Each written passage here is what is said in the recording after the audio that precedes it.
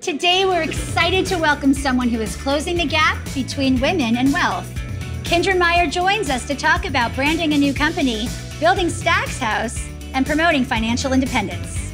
This is School of Hustle, the show where we find advice and inspiration from people who are making their own way. I'm Shannon, the VP of Social here at GoDaddy, and I live and breathe the hustle of business. Today, we're filming from the hustle of it all at the WeWork Times Square in New York City.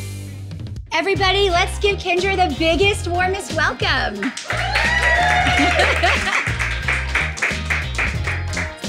Thank you for being here.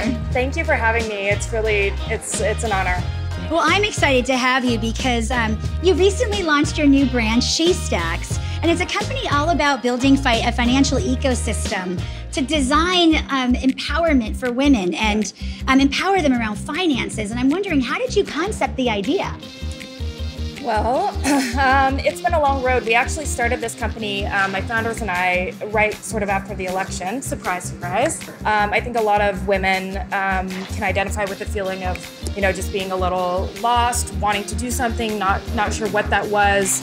And I sort of had an epiphany. Both of my founder and I had an epiphany around that we would never really have true equality until we were financially literate and confident and in our own personal lives. But the more we started talking about that idea and sharing that idea, the more women, that we respected and looked up to said, oh my God, I feel the same way.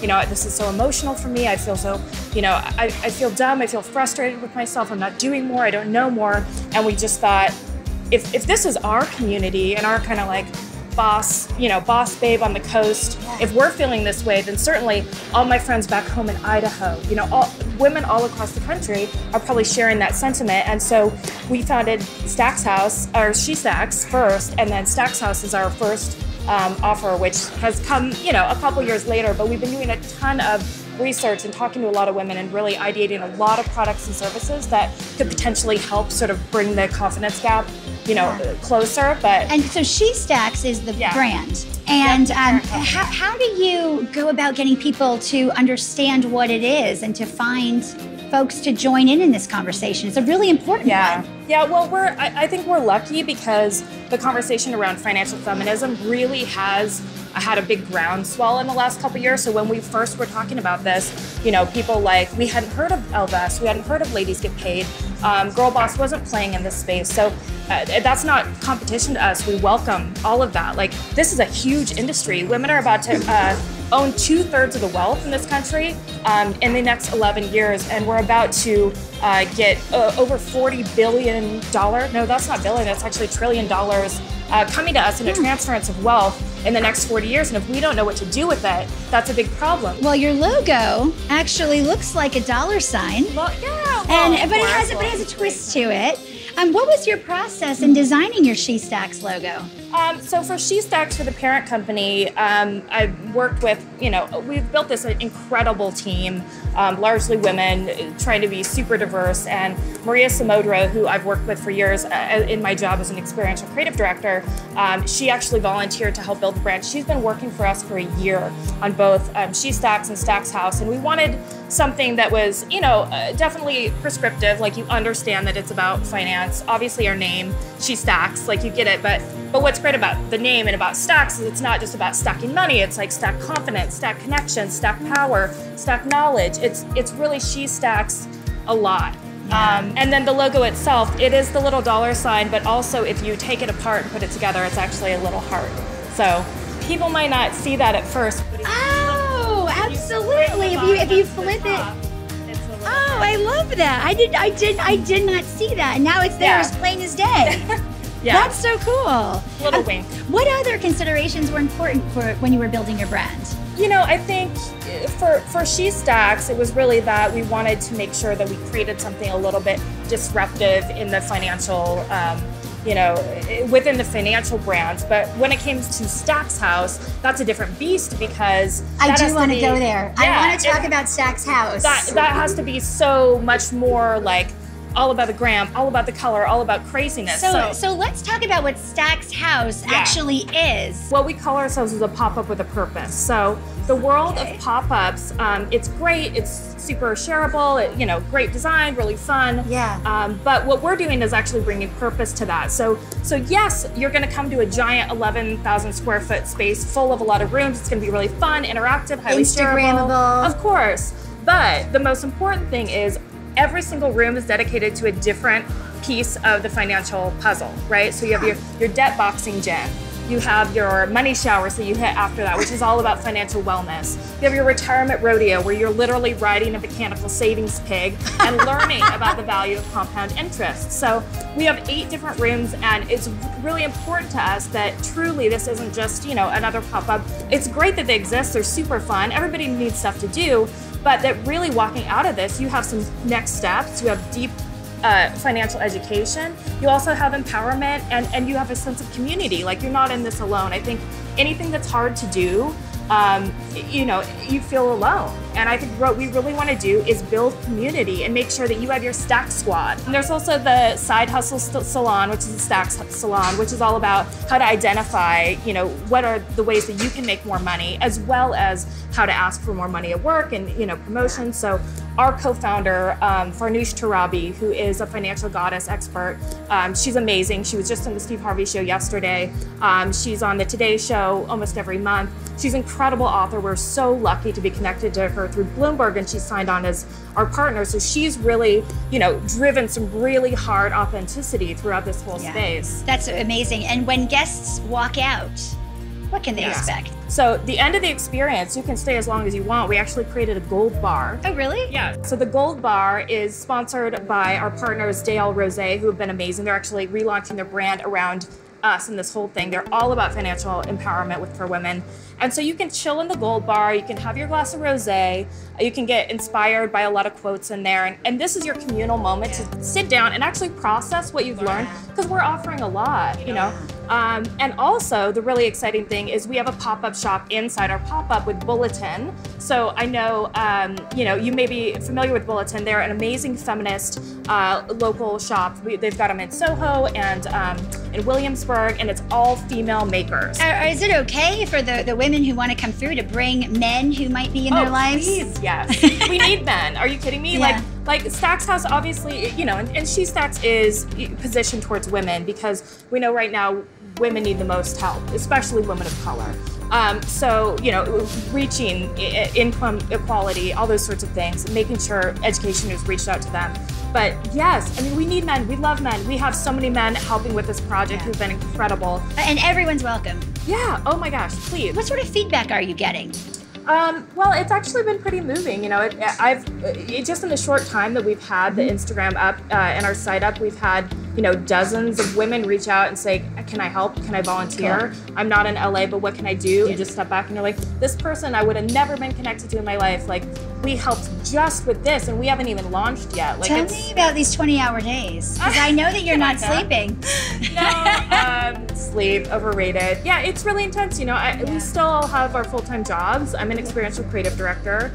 So like yesterday, I went to DC. I had an 18-hour DC day, came back at, you know, midnight, got up at 6 a.m. And so that was a good one. I got like 5 hours of sleep last night, so I'm real fresh. But yeah, it's, you know, it's everything that people say building a company will be.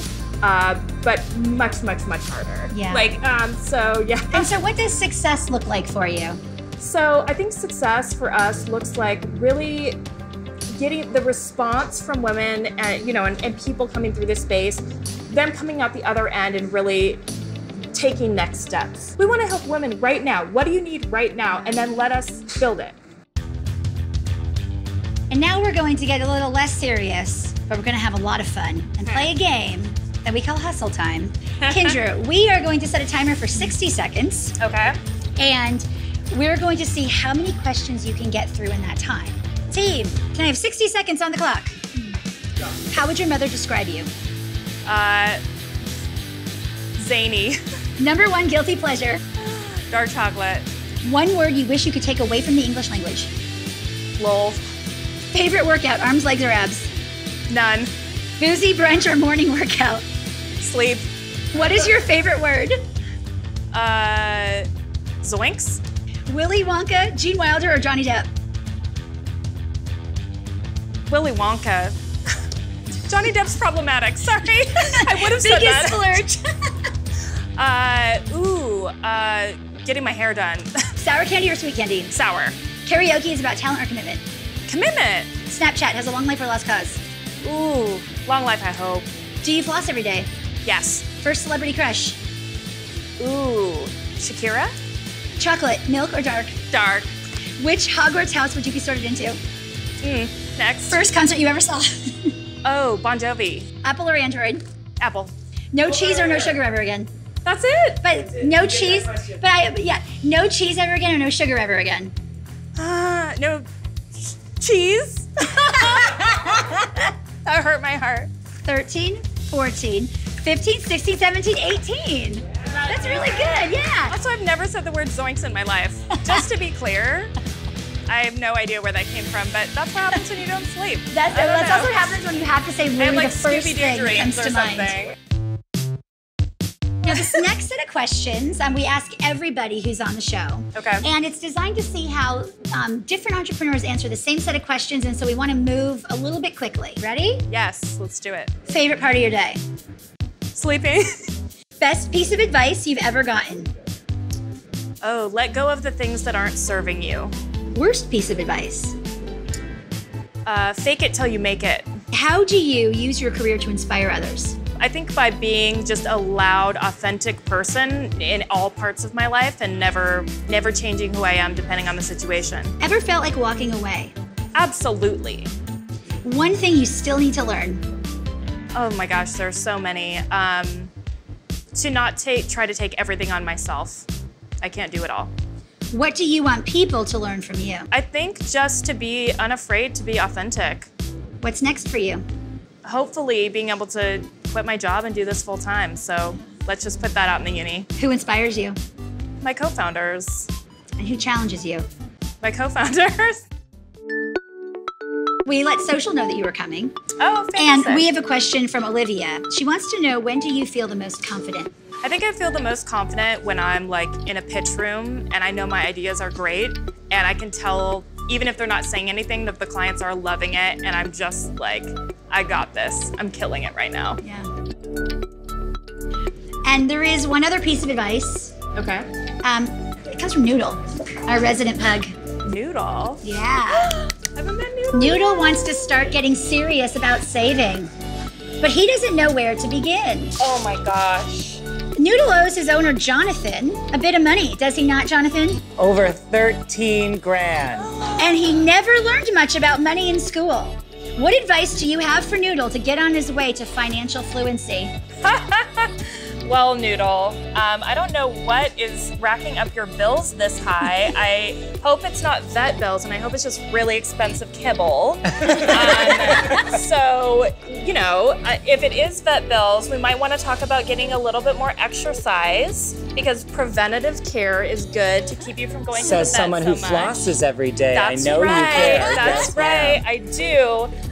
You know, it's really hard to give somebody like Noodle advice on like cutting back, because clearly he kind of deserves his life. Yeah. So that is very difficult. But yeah, I'd say to try to prevent those vet bills by maybe, you know, doing a few little crunches or something a day, maybe some He's Pilates. Just sleeping right now. Some Pilates. And Yeah, Pilates. you know, also if he could get a side hustle, he seems cute enough to be like a celebrity dog. You know, I feel like I'm friends with the manager of Grumpy Cat, and let me tell you, Grumpy Cat's mother does not need to work. So think about that. Work a little harder in photos. Okay, you're doing a really good job. I really can't give any advice. I mean, he's killing it on every level. Yeah, he has his Instagram account of about 50,000 followers. Well, then there you go. I'm going to read you 3 quotes, and I want you to tell me which quote resonates the most with you and why. Okay? Number 1. Too many people spend money they earned to buy things they don't want, to impress people that they don't like. Number 2. Opportunity is missed by most people because it is dressed in overalls and looks like work. Number 3. You must gain control over your money, or the lack of it will forever control you. Ooh, number 3. Right? Woo. I feel like that resonates with so many women, like even women that are making money feel like they don't have enough. How can people follow what you're doing on social? They can go to @StacksHouse.